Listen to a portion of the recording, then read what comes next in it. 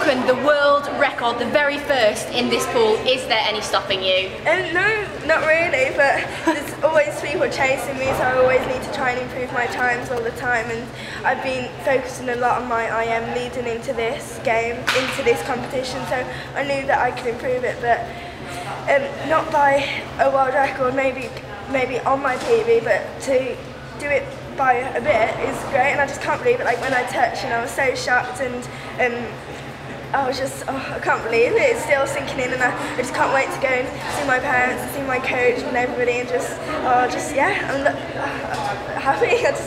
So that was the first world record in that pool. How did that feeling, kind of hearing the crowd when they climbed onto the world record, how did that compare to the others that you set?